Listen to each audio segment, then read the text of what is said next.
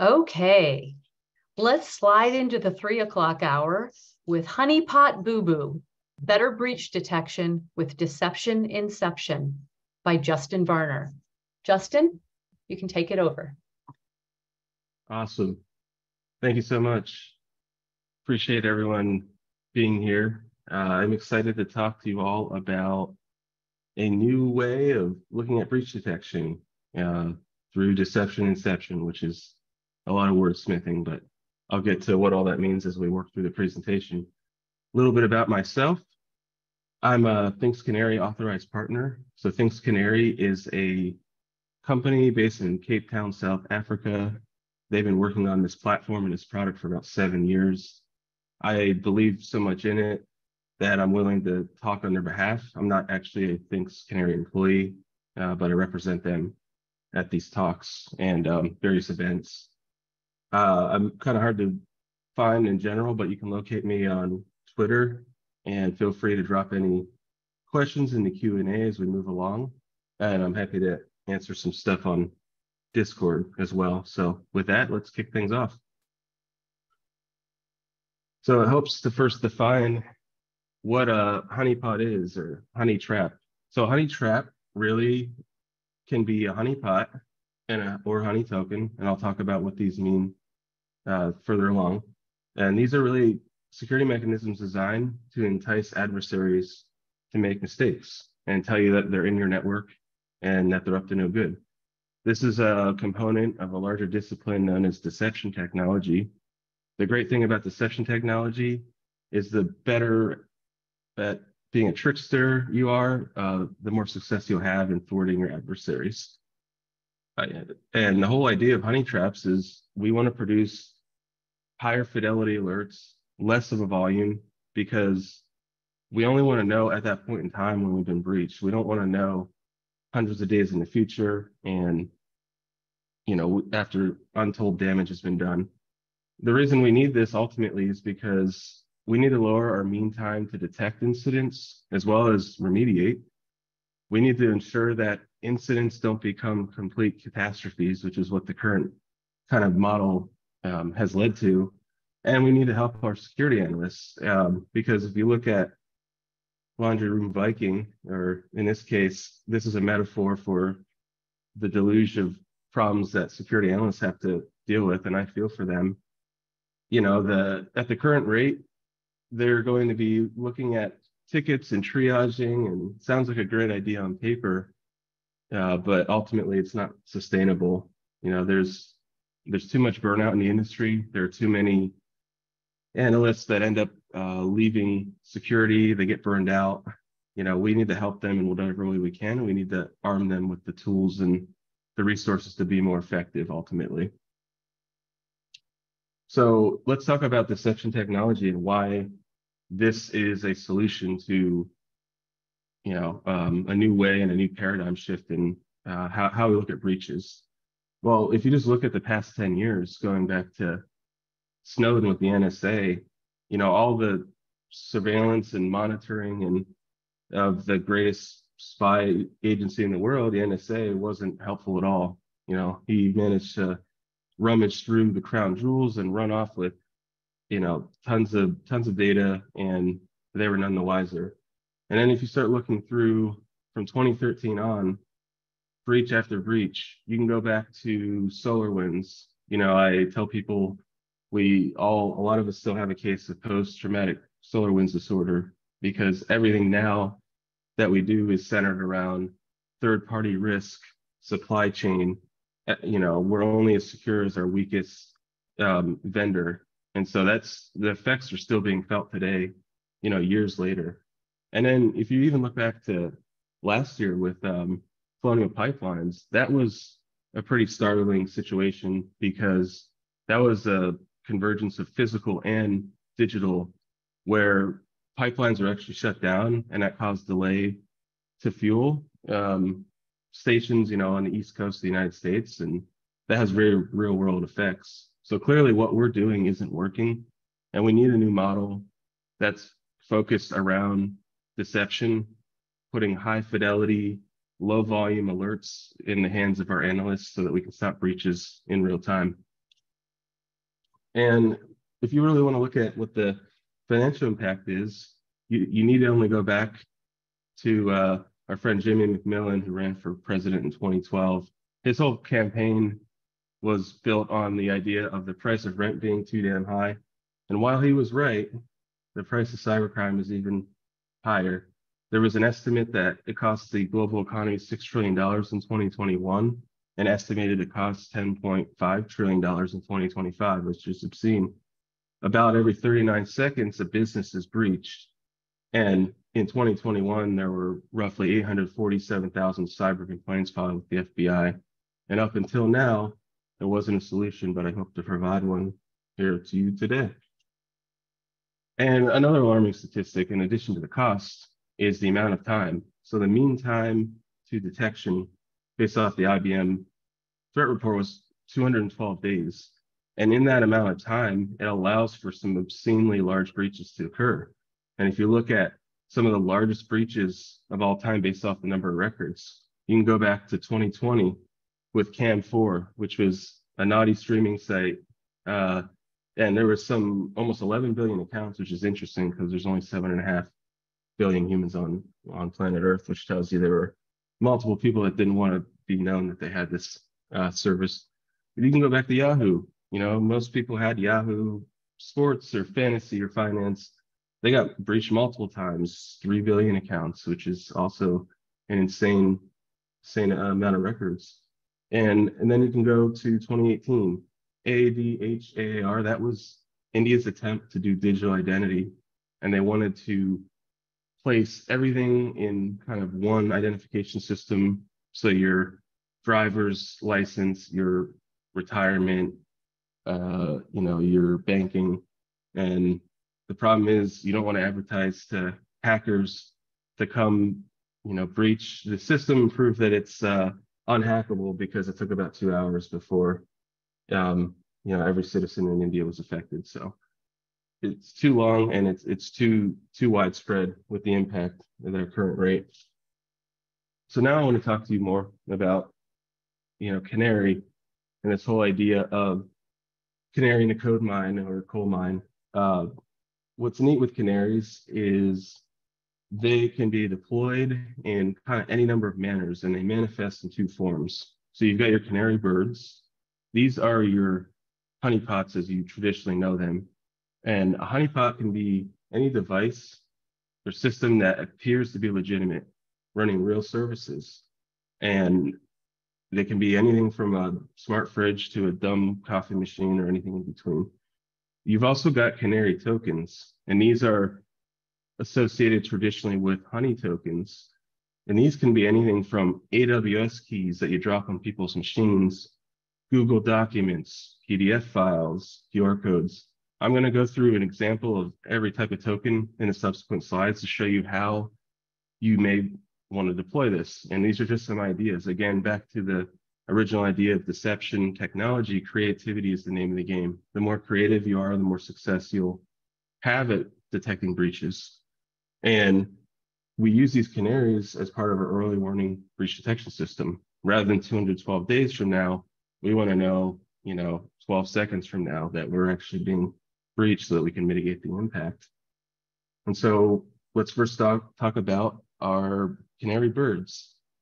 Now, a lot of enterprises that are over 10 years old rely on Windows in the enterprise. They rely specifically on Active Directory. Active Directory is a way to centrally manage users, machines, passwords, files, and it runs on a series of what are called domain controllers. And these are very attractive to adversaries, because if you can compromise a domain controller, in a lot of cases, you can take over the entire company. You can read emails, log into any machine, dump credentials, so on and so forth. So the idea here is we can create a bird or a device that looks, acts, and chirps like a domain controller designed to lure in an adversary. And so this is what a command would look like when you're running Nmap. Nmap's a classic port and service enumeration tool.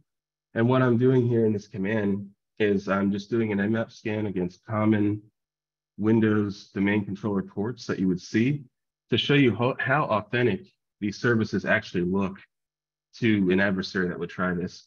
So if you go down a few lines, for example, to port 22, which is typically SSH, you can see the version, it thinks that it's Windows, like a real Windows domain controller. You can go down even to, say, port 80, and that's where you would normally see Windows Internet Information Services hosted. And if you were to navigate to this IP address at port 80, it would actually show you the IIS screen, and it would ask you for credentials, and it would capture them as well. And then you can even go down to, you start looking at the authentication pieces like 88 and 389. You can see here that you can actually customize your domain to be as realistic as possible and convincing as possible. So you see here, when I connect on 389, it says connected to domain 80.thinks.com. This could very easily be 80.besidesaustin.com or customized to your particular company and brand. And even though it's a terrible idea to run SQL Server on domain controller, a lot of people do it. And so if you were to do that, it even tells you things down here. If you look at port 1433, it tells you the service build of SQL Server, the service pack, the version, everything. Like, it's very convincing. You'd be hard pressed to tell the difference. And so this is what an adversary sees. And then this is what we see as defenders. You don't need to light up your own Christmas tree this year, because right here you've got all kinds of alerts that are firing and lighting up your dashboard. What's cool with Canary is not only do you get these alerts in your central console, you also get them in Slack or PagerDuty or SMS. You can send them to any number of third-party endpoints, and you can automate a lot of this with, for example, a tool like Times, which is a really great SOAR platform that I highly recommend. But in any case, what happens when you scan is not only do you get a notification that there's been port enumeration, but you also get any attempts to interrogate these services. So if somebody tries to log in over FTP, it captures the username and password. And similarly with, MS SQL, which is what I show over here, or sorry, HTTP, you can see here, it's actually capturing in the alert on the right side, the username and the password. And it's also capturing the user agent. And we're going to see here why this is important, because over time, we're going to be building this forensic trail with the idea of de-anonymizing the adversary.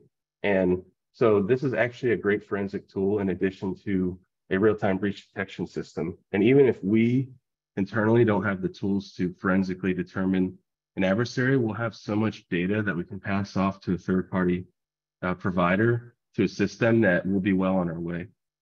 And so this is what a new honeypot or bird looks like. But one of the problems with this, you might have guessed it for the technical people, this domain controller is so realistic that it may actually interact with your current environment. So I wanted to show you an example of a non-Windows domain controller system in the event that you want to deploy another type of personality. And you can customize this any way you like, but here's an example of Joomla. And Joomla is a classic vulnerable content management system. It's a great target for adversaries because there's usually going to be some issues with it. So you can deploy a canary bird running Joomla. You visit the site, it looks exactly like a unconfigured version of Joomla.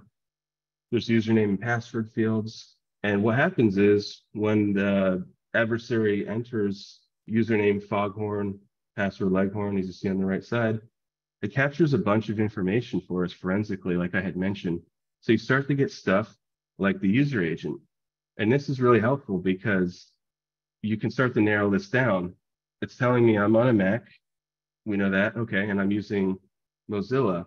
Well, and I'm coming from Richmond. There's only so many of these Mac machines in Richmond running Mozilla, and all this data actually is anonymous, or not anonymously. It's uploaded to services like the Valve Hardware Index and NVIDIA, and so all this stuff is kind of out there, and you can see how you can quickly start to de-anonymize the pool of potential people that this could be. So I did also want to mention though, so those are traditionally this is the new type of like honeypot, which is called a production honeypot, where this is very applicable to you as an organization, as a person.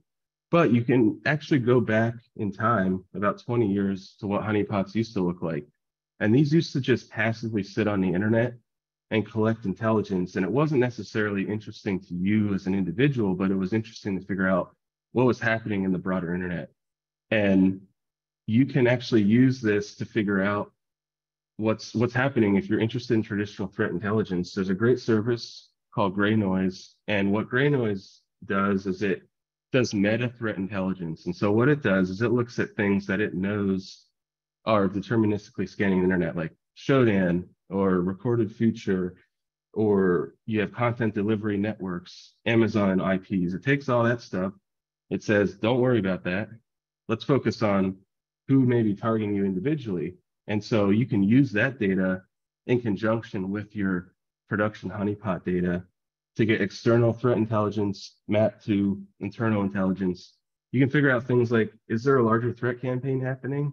You know, are these just Chinese botnets, or is there a determined adversary from China targeting me as an individual? So I wanted to mention this because it's a great free service, great tool, and it really helps augment the capabilities of Canary. And there's also another integration natively built in called Run Zero. This is HD Moore started this company. He's the creator of Metasploit, epic legend in Austin.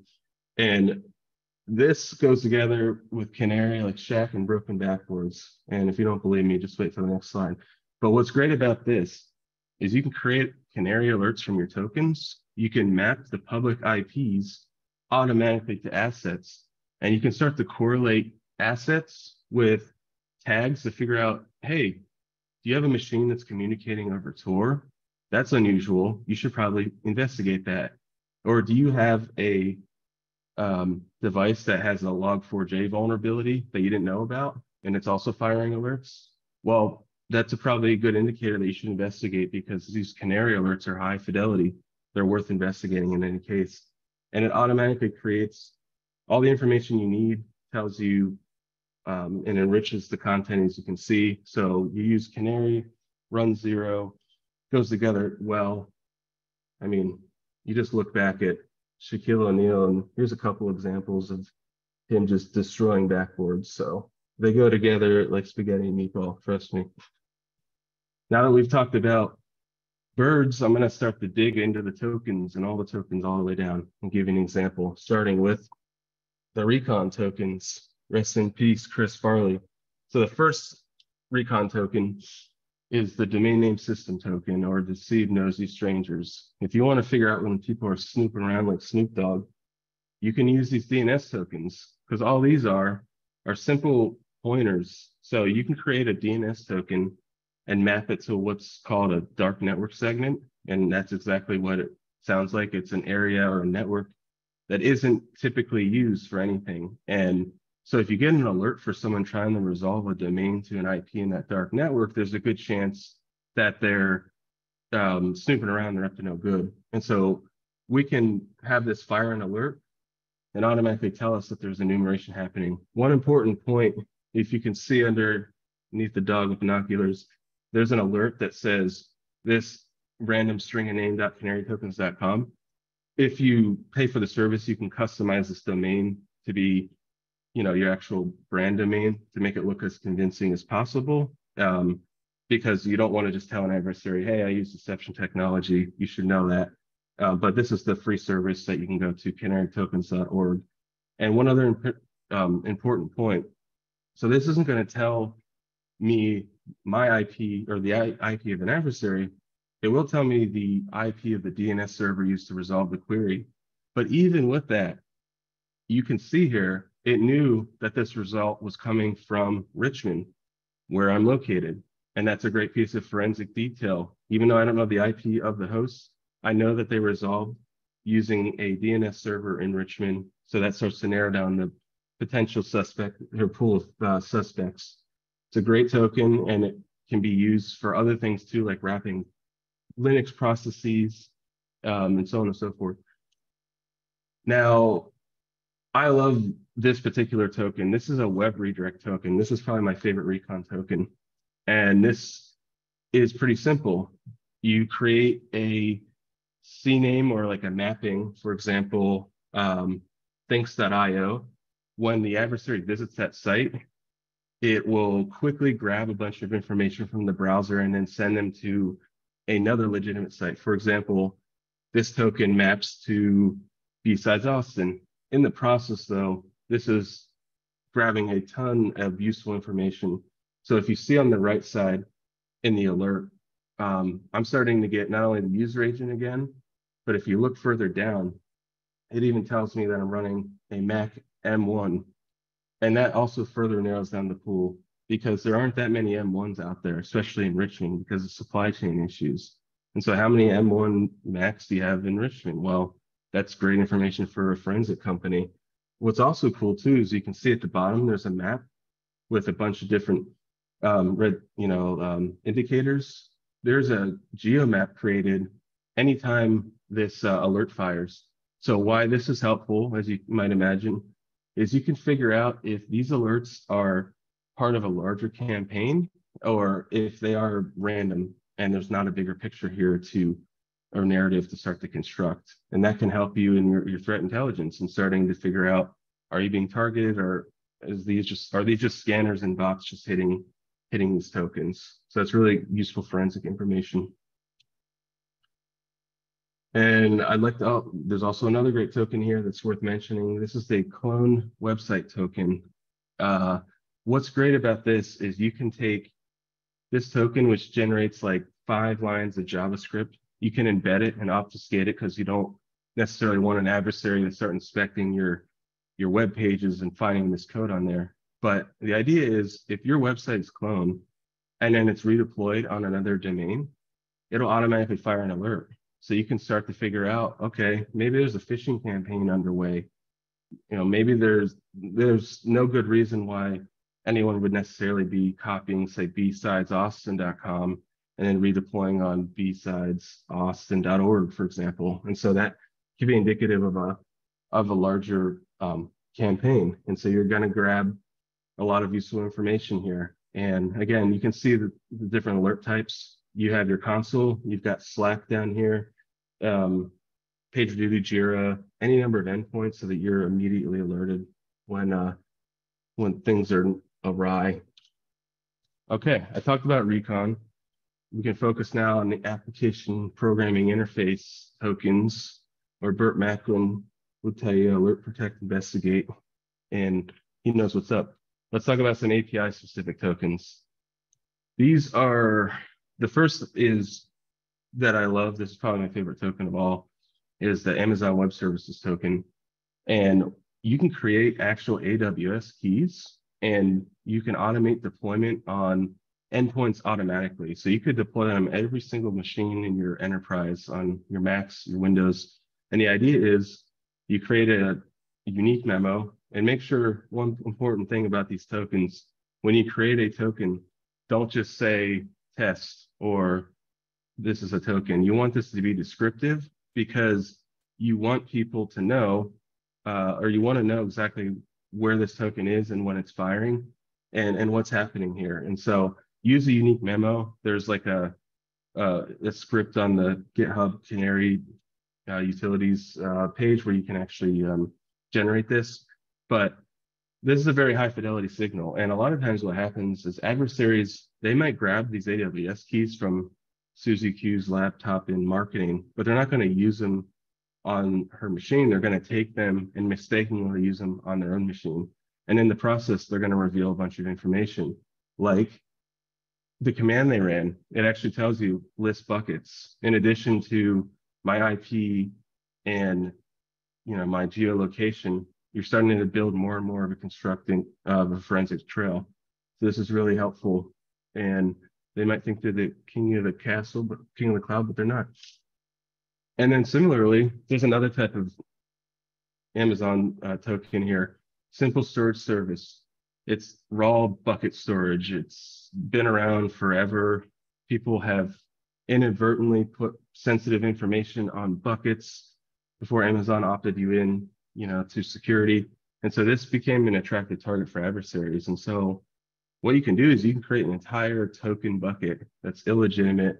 And when something is when it's interacted with, even if it's just a list buckets, or you want to, for example, when you get a set of AWS keys, you want to typically know what buckets exist. And just listing those buckets will fire an alert, and it'll, in the process, grab the user agent. So it knows here that I'm running this on the Linux AWS SDK Bodo 3. So that's another piece of information. I was actually running this within Mac on my M1, but this helps to capture user agent. It also tells you the exact type of request and the URI. So if you try to locate something within the bucket, say, here's the bucket / data, it would tell you exactly what your uniform resource indicator it went to, and the user account associated with it. So you can see here, you can actually create token credentials like AWS keys and map them to token buckets and start to build this detailed forensic trail, which is really helpful. There's a lot going on in this slide, so just take it all in. But one of the tokens that I love here is the Slack token, because you can get super meta with this, and you can drop Slack tokens in public Slack channels so that people that come in try to read your Slacks and they slip and they should go back to MySpace or something like that. But you can see here, when you run a curl command with the token, the bogus token, all it tells you is missing scope, doesn't have permissions, whatever, but it fires an alert and it immediately tells you someone's snooping around. Oftentimes, or nowadays, I would say Slack is becoming the epicenter of business. If you can get access to a Slack tenant, that's invaluably more, important than email, because so much of business runs through Slack or Teams and whatnot. So we can use this to our advantage and know that adversaries, when they get access to Slack, are going to start enumerating through, and they're going to be looking for certain strings like Slack tokens, and we can give them a stone cold stunner. And then there's another API token. This is the most recent, relatively recent one. It came out in October of 2021. This is for Kubernetes, also known as K8, because if you notice, there's K, 8 letters, S. Get it? K8s. And Kubernetes is a platform for managing like hundreds and thousands of containerized applications. And what's a container? You guessed it, it's a self-contained application environment, independent of operating system hardware. It just runs. Docker is an example of a container platform, and so on. And we can drop, in a similar way to these AWS keys, we can create Kubernetes config files, which are very attractive. We can drop them on every single laptop. And when this Kubernetes config file is accessed, it'll tell us the actual user agent run. Again, this is really helpful to help narrow down the trail of potential suspects. If we notice here that they're running it from an M1 Mac, kubectl, which is like the Kubernetes command line tool, again, that starts to build a forensic trail for us and tells me, well, in this case, I was using a VPN IP, but normally it would tell me the IP, the region, the city, all of these things, even if you like to know if it's a Tor exit node. Again, this is helpful for trying to figure out if your machines might be compromised. That's another great API token. And then the most recent one is really helpful. If you have Windows machines in your environment, I highly recommend that you check out the suspicious command token. And what this allows you to do is wrap any Windows command in a token. So for example, who am I, or netstat, or any number of commands that you wouldn't typically see executed on, say, a sales machine, you can token this. So if Jim Leahy's machine gets compromised and somebody starts running who am I, oh, you're going to fire an alert because Jim Leahy would never do that, for example. And so this is great, and you can embed it in the registry. So it's nearly impossible to just know that these commands are tokened unless you're investigating the registry. But you guessed it, you can also wrap regedit in there. And so you can token the process in which to read the registry. And the idea here with any of these tokens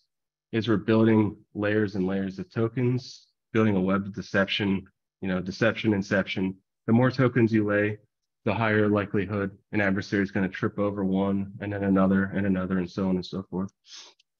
Okay, so now that I talked about API tokens, I want to talk about specifically mobile tokens. There are tokens here that you can actually put on your own mobile device, and I highly recommend you do because these are really helpful to know if your phone's been compromised.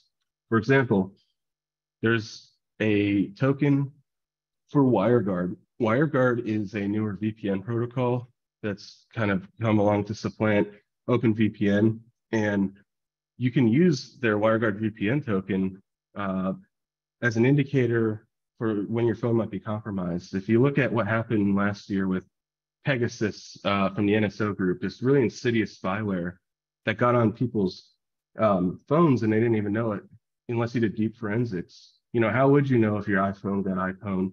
Well, one of the ways that you can do this is you create this WireGuard VPN token and use an attractive name like Enterprise VPN or Production VPN. And if an adversary gets on your phone, starts rummaging around and activates that VPN, it's going to fire an alert. And you know that you wouldn't do it because it's a bogus VPN. So this gives you a pretty clear, high fidelity signal that your phone's been compromised, in which case you can toss it, get yourself a rotary phone, or at the very least start doing some forensics and figure out just, how bad things are. So I highly recommend this. You can go create your own right now, on canarytokens.org. And feel free to scan this with your own mobile phone or not. It's not a trap, but you can use QR codes as tokens. And these are really helpful because a lot of, adversaries that are you just kind of snooping around, like maybe they're in the office and they're looking for guest Wi-Fi and you put out a code that says, guest Wi-Fi, scan this code, but you don't actually use guest Wi-Fi. Or if you do, you push it out securely using some kind of endpoint management tool like Jamp. Well, when the moment they scan it, you can do things like Rickroll them. You can send them to any number of sites or put them in a loop and completely confuse and frustrate them. There's another great use case for these tokens. If you drop them in every single mailbox, and there's actually like a Gmail token and an Office 365 token to do this, you can sort of subtly drop these tokens, make them unread, and if an adversary comes across a message that says Okta device enrollment code, Duo device enrollment code, or so on, they'll open this up, they'll scan with their phone, boom, fires an alert. You're going to know pretty quickly that they're up to no good. This is a great, and also if you're curious and you don't want to scan it, if you scan this code, this just takes you to a randomized URL and Canary tokens with some movie quotes. So you can trust me or you cannot, but this is a great code. And now after this, if you look at this too long, by the way, you might hallucinate, but at this point in the process, if we're in toe-to-toe with an adversary and we're engaging in psychological warfare, we want to let them know that we know that they're in our network. And so this is where it starts to get really, really creative. And you could start to engage in all kinds of psychological warfare just to throw them off and maybe shape the direction of their trajectory of where they're going in life. And I'll show you an example. So we can use databases, right? And what's cool about this is we can token a database. We could also put tokens inside the database, going back to the exhibit meme of, layering in like stuff inside of stuff. We could have this looks like a seemingly legitimate database. We could have in here a string of another token, like a DNS token or a URL, and then they could start hitting a bunch of tokens. But what's neat about this is when you create the database, any simple action like importing the database and running commands against it is going to fire the alert. And it's going to give us information about, okay, and maybe we want to embed a message that says, we know that you're here, you should leave. You can get creative. This is database example here is just a bunch of nonsense, but you could very easily use it to encode a message or send something to the adversary to let them know that you're onto them. This is a really great token. Another one of my favorite tokens, is the Google document or the Word doc or any kind of document. The idea here is to make conspiracy Keanu question his reality. And you could put something in the title or the heading like, hey, this is the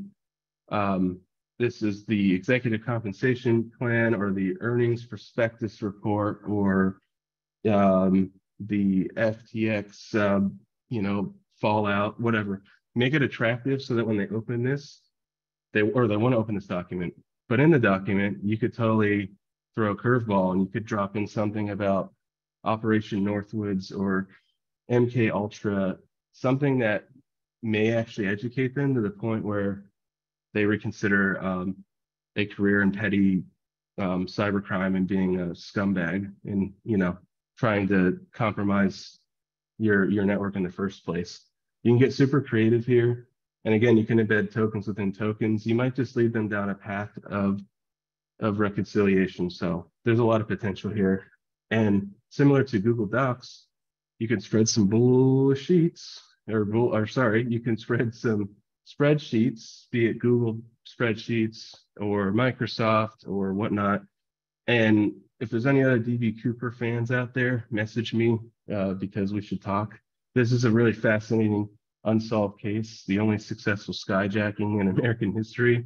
And we can use this intriguing bit of information to lure in our adversaries and maybe educate them about it. But it doesn't have to be anything. This can be complete nonsense or it can be something meaningful. In this case, every single field maps to some particular known fact about this case. Like DB Cooper jumped out of a airplane with 200 grand. He may be alive, he may not be, but $100 million, that's probably enough to convince an adversary to stop trying to opportunistically scam people. You never know. Could lead them down a path of a whole new career. And now that we know a lot of these tokens and birds, let's talk about the ultimate sort of subtitle in this and how you're going to layer together your multiple levels of deception to create inception. And here's one example out of a zillion, and this is where the creativity comes in. Let's say you've got an adversary. He pops a web server, and this web server could be a bird, or it could be a regular system that has like canary tokens running on it. So let's just say it is a bird. Well, that's going to fire an alert, and it's going to go to your Liam Neeson. That's funny because Liam Neeson and then security incident event management. Okay, if you're a security nerd, you get this. But that first alert is going to fire a full log file to your SIM. And this is a good opportunity to tell people that in no way am I advocating for breach detection or canary to replace your classical preventative controls and your forensics controls. You still should use a SIM. You still should use endpoint logging. You still should get telemetry data and use something like Lima Charlie to ingest all of this. But that's not an effective, the SIM is not effective for real-time breach detection. And that's really the use case we're trying to solve here is we want to know exactly when we've been breached, but we want a forensic trail.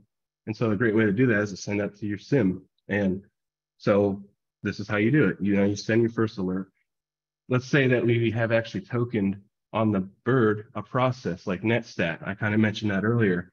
Well, netstat, when you fire it or when they run netstat, sends another alert, builds the trail. Then maybe they start running Nmap because situational awareness usually necessitates using something like Nmap to do enumeration, figure out what systems are out there, ports, and so on. I showed you earlier how useful the tool can be. Boom, fires another alert. Maybe Nmap, we have them lure them into a Windows machine that's also a bird. There happens to be a file server running on port 445. How convenient. That file server also happens to have a document. And that document, you've got AWS credentials, which give you access to an S3 bucket. Boom, boom, boom. All the while, you're building this trail. And you might not know who they are, but you're going to have enough information to send to a third party to figure this out pretty conclusively. And so the more layers, the better, the more creativity, the better. This is a lot of fun. And this is an attempt for defenders to get back, an attempt to have an idea of when their network has been compromised, because this is a cat and mouse game. But I've seen 4 or 5 companies, avoid catastrophic breaches. I've seen pen test companies fail within 7 minutes. Red teams, like, I believe in this sincerely, which is why I speak on behalf of Thanks Canary, because I have seen it personally make such a huge difference and save countless amounts of heartache, time, money, you name it. And so that is why I believe a lot in this and why you should continue to explore it. And so with that, I wanted to thank you all so much for being here. I really enjoyed delivering the talk, and please send any questions my way or find me on Twitter or message me. Thank you. Thank you so much, Justin. Great talk. Everyone, please keep the conversation going over in the channel that's set aside just for this talk in Discord. We will take a break, and at the top of the hour, we will introduce you to the next speaker. Enjoy your break. We'll see you soon. Thanks, Justin. Thank you. Bye-bye.